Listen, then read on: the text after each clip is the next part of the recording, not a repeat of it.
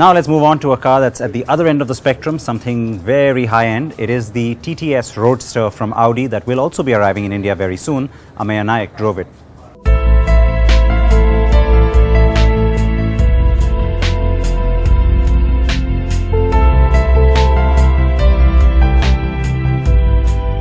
There is something about roadsters and convertibles, right? The wind in your hair, the flamboyance and the Bond-like attitude. Audi's designers looked at the original TT Roadster to draw inspiration for the new third-generation car's topless avatar.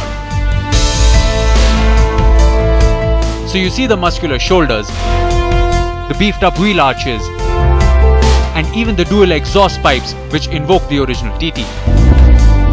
And to stay contemporary, the new TT also has a strong resemblance with the second-generation R8 flagship sports car that was revealed at the Geneva Motor Show earlier this month.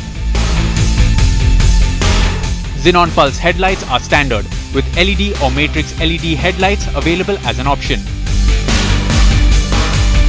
The Roadster is based on the latest version of the Audi space frame technology in a new composite construction of steel and aluminum, which makes it lighter and more agile. It's shed 25 kilograms when compared to its predecessor, as it weighs in at 1,320 kilograms. And that, as you may have guessed, significantly affects the way it drives.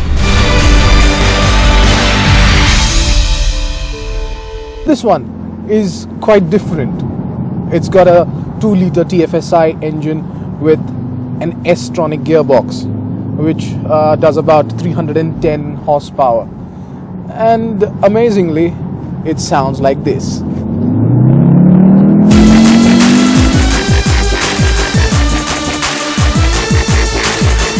The car devours corners,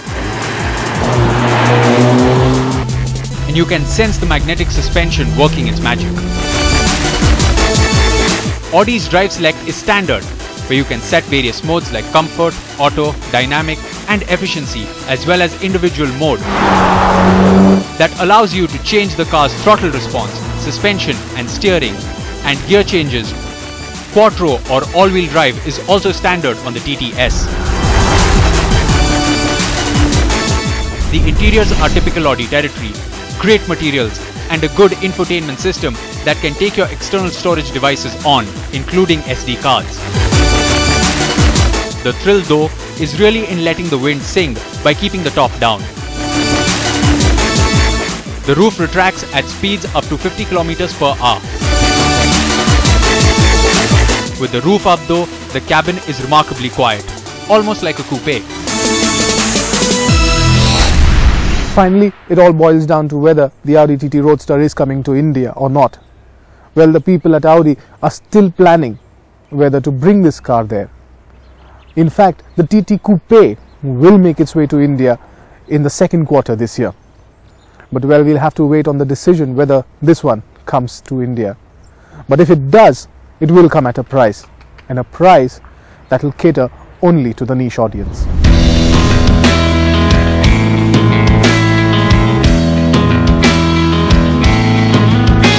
The coupe is mechanically similar, and driving dynamics are not too different either. So we have a good sense of the car now. The new Audi TT-S in both body style will compete with the likes of the Porsche Boxster and Cayman. And this third generation TT is certainly the closest Audi has come to really offering a solid challenge to those cars.